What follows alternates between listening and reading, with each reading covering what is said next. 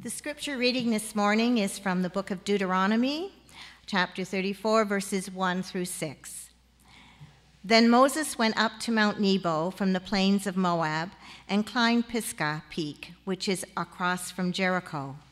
And the Lord showed him in the whole land, from Gilead as far as Dan, all the land of Naphtali, the land of Ephraim and Manasseh, all the land of Judah extending to the Mediterranean Sea, the Negev, the Jordan Valley with Jericho, the city of palms, as far as Zor.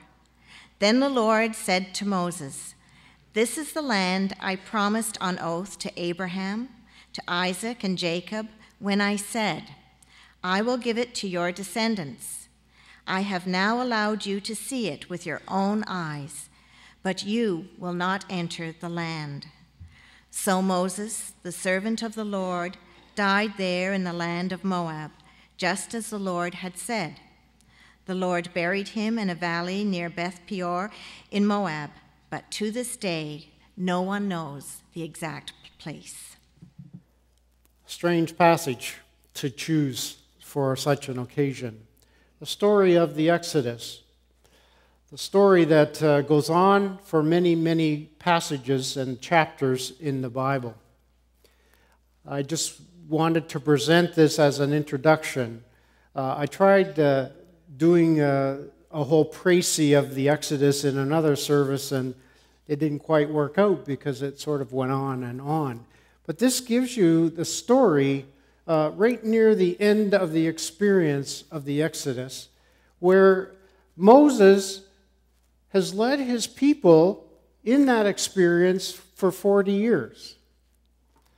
An experience of journeying, of searching, of saying yes and no, of saying, some people saying, "I want to go back to where we were before." Some people saying, "Let's keep going." Some people saying, "Where are you taking us?" And some people saying, "We need to follow our leader."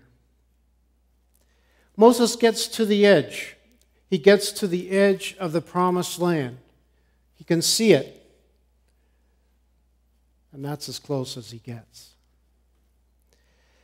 In my 5 or 6 or 7 years of interim ministry after I left you here, this was an important story for the people that I ministered with and to, because they were all in times of transition, as you are right now.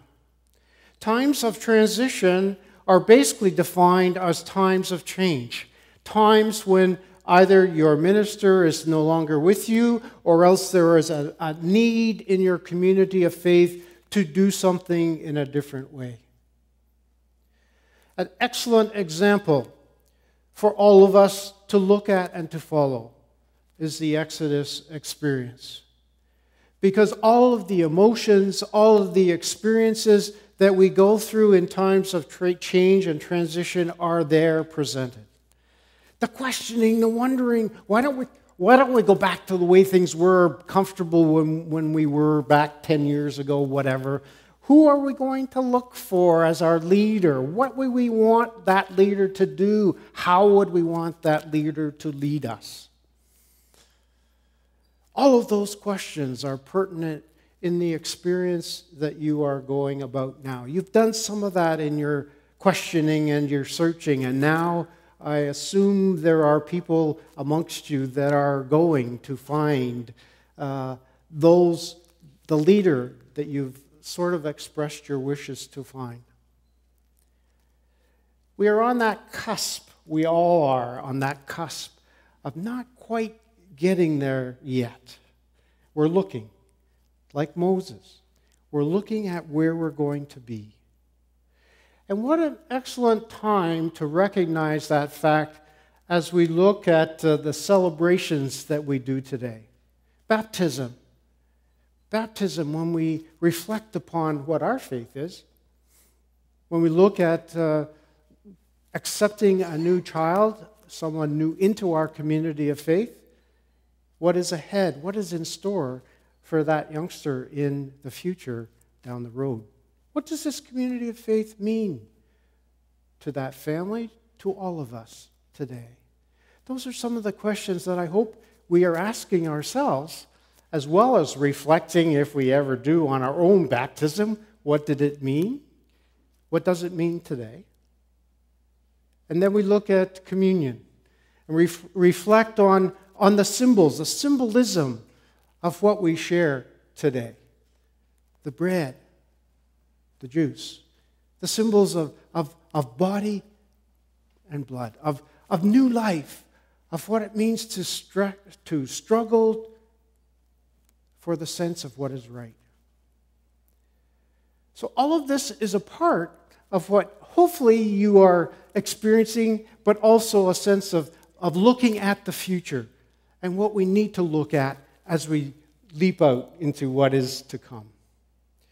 All of the many communities of faith that I was ministering with and to at the time were struggling with the sense of who were we, who are we, and the sense of where are we going to go? Where are we headed? And I sense that's all a part of what you are here about in the days and weeks and months in the past, but also into the future. And I think all of us gather together in celebration of the fact that we have community and that we are community. And what best to celebrate those experiences than through baptism, which brings us together to celebrate the sense of new life, and the sense of communion, which offers us a sense of new hope, a sense of reflection on who are we as God's people. Where is God calling us? What are we about in the family of faith? So as we come and share together in the meal, it basically was a meal originally.